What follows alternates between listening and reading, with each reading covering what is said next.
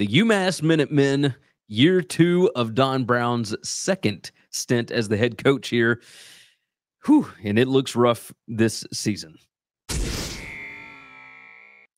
Let's go on and pull it up on the screen so you can see exactly what we're looking at. They went 1-11 last year. Post-game win expectancy had them at 1.69 and 10.31 last year. So that's definitely not great. They lose cornerback Josh Wallace just recently to Michigan. That's not good. Their returning production is still number 30, over 69%, almost 70% adjusted returning production. So they did bring in quite a few guys. But you look at those numbers on offense. Number 130 in PPA per drive on offense. Number 130 in rushing success. Number 130 in passing success. They were number 113 in offensive explosiveness. And on top of that, they couldn't take care of the ball. Number 84 in turnover margin. They weren't good at not beating themselves when it comes to penalties. So number 126 in penalties per game. I mean, it was brutal last year. So let's go on and talk about the offense to start off with. Let's talk about this. Steve Kasula, he was the offensive coordinator at Ferris State before he joined Michigan as an offensive analyst, and then he followed Don Brown over to UMass, right? So I think he went to Arizona as well. No. Keith Dudzinski has followed Don Brown everywhere, but Kasula, he was at Michigan. The offense was next to last in both rushing and passing success rate. Only averaged 12.5 points per game. They brought in transfer quarterback Tyson Fomachon, who was at Clemson and then went to UConn, and now he's at UMass, right? Didn't get to play last year. At least I believe that's correct. I think he was at UConn before that. But either way, they brought in some transfer wide receivers as well.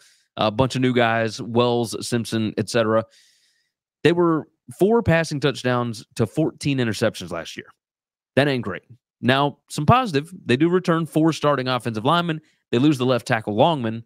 But multiple transfer running backs and wide receivers is going to be the key, along with whoever ends up winning this quarterback job. They got to be more efficient. They got to create explosive plays. And take care of the ball. What else can you say about this? This is rough. Which we've gone long on the 2 before this. It probably not going to be as long on this one. Defense, Keith Dudzinski. He's followed Brown's last 3 stops. He was at Michigan. He was at Arizona. Now he's at UMass as the DC. Teams ran the ball 60% of the time on UMass last year. Now, they were number 54 in rushing success allowed. That's pretty good. But they were number 121 in rushing explosiveness allowed. Number 131 in passing explosiveness allowed. Number 123 overall. That's not great. The secondary only allowed 175 yards per game. But man, was that just awful run defense?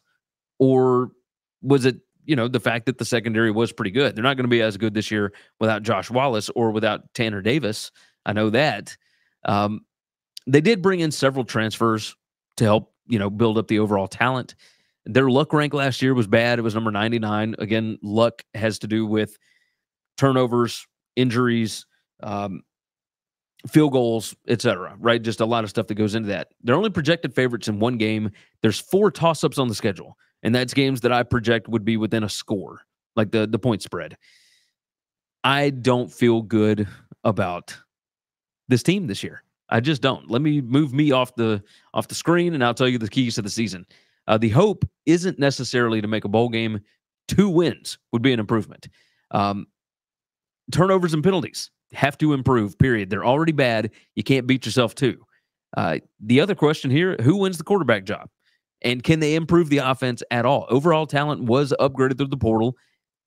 On defense, you got to be better against the run. Otherwise, there is 0 chance for this team to do anything. They've got 3 transfer defensive linemen, 2 linebackers. That adjusted returning production at number 30 is pretty good. However, their win total sits at 1.5. It is juiced to the over at minus 180. It is plus 150 on the under. I'm going to roll with the under.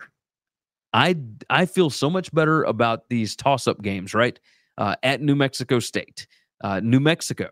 Toss in Arkansas State. UConn, Liberty, Army, Penn State. I mean, this schedule is ridiculous. So I think they can get the win over Merrimack in November, but I have very little faith in anything else besides that, I got them 1-11. I think the ceiling for this team is 4-8. If you pull something like Florida International did last season, yeah, you could probably find 4 wins on here if you got lucky. But the floor, if you get beat up by Army pretty good, you got to come back home the next week against Merrimack. Maybe you lose that one too. Maybe the floor is 0-12. I've got them 1-11, so I'm going to take the under at plus 150 over at BetUS. Not a great second season incoming for Don Brown, I don't think. But I do think UMass is headed in the right direction. I just think this roster was down so bad, it's going to take a while. Thanks for listening to Winning Cures Everything. Make sure and follow me on Twitter at GaryWCE. If you want to toss in a question, you can email me, Gary@winningcureseverything.com. Make sure and hit that subscribe button, and we'll see you next time.